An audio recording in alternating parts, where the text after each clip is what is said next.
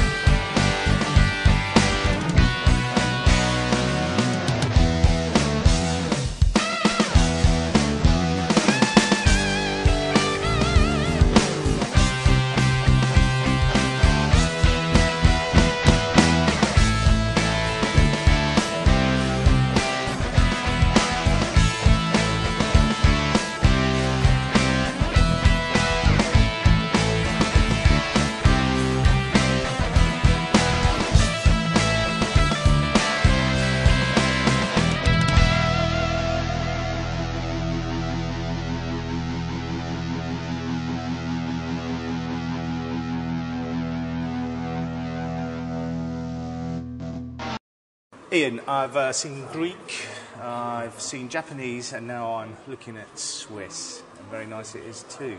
You've gone tall. What was the inspiration? Mountains, obviously. Yes, that's exactly it, yeah. Our other big Swiss layout is built at 45 degrees, and we decided we want to do something just a bit more height to it, so that's what we've done. Right, the rack parts of the railways, it's all one continuous line, isn't it? It spirals around the back and takes the trains up and down. That's right. But the steep gradients, has that given you any problems? Many problems. Too many problems, right. really, yes. Such as? Well, the biggest problem is that you've got to sort out joints for the rack where your baseboards meet. Yeah.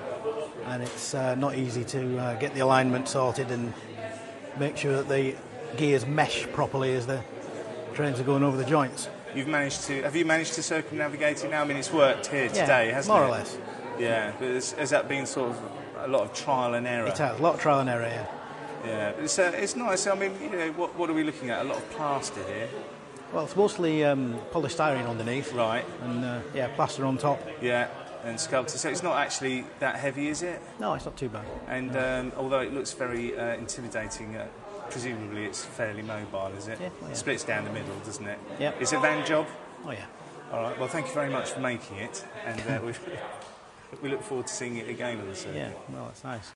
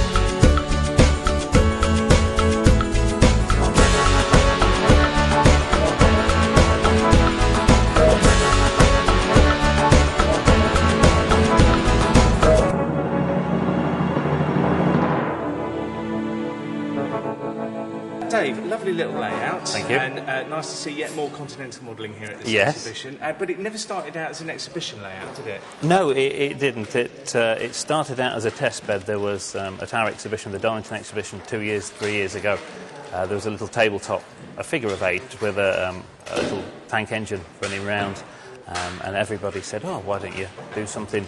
I said, oh, I'll do something for the front desk, and this is what appeared. Are you happy with it? I am, yes, I am. It's been an interesting exercise. 2 circuits in the one layout, the main line at the bottom. That's right. And then the branch line that winds its up, way up out. the hill, yes. Caught me out a couple of times, unexpectedly appearing in places Oh, I it does didn't me. expect It does me all the time. But an interesting train running up. Uh-huh. I noticed the bride and groom on the Yeah. back. Is that your idea? Yes, it is, yeah, but don't tell the missus. We won't tell the missus. Well, it's lovely to see. Have you had a chance to walk around the exhibition, Brian? Yes, yeah, I've had a couple of opportunities. Isn't there a good mix of continental modelling here, isn't there? It's nice because you go to a lot of exhibitions nowadays and it's British outline only, so to see a lot of continental from all over the place, it's good, yeah.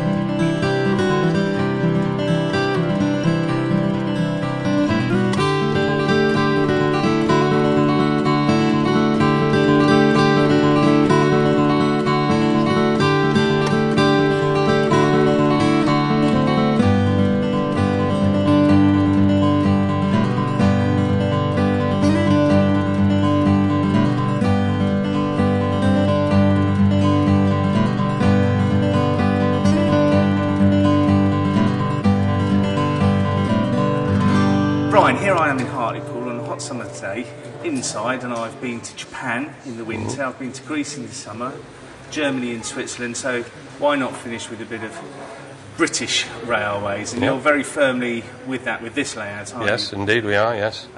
Set in the northeast. Yes. And 7 mil. What's the story behind this layout?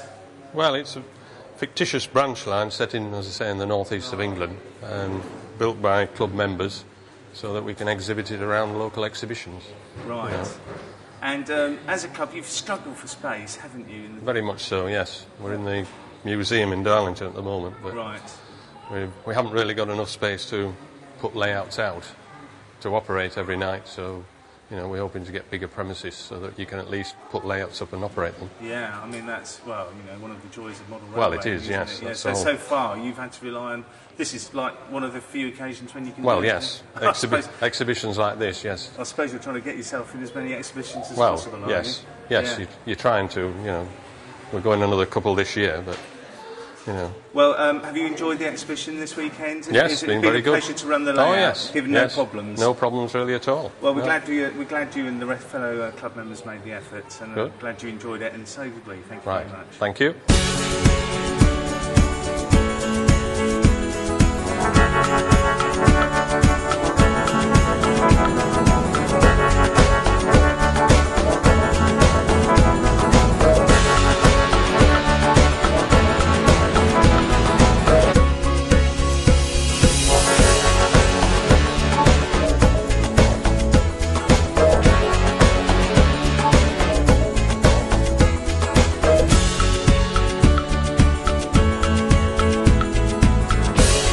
There we go, a fantastic exhibition. Thank you very much to Malcolm Priestman who organised it. And did we prefer going to that rather than sitting on the beach and ogling a load of women? Yeah. We'll see you on the next week in return. Bye.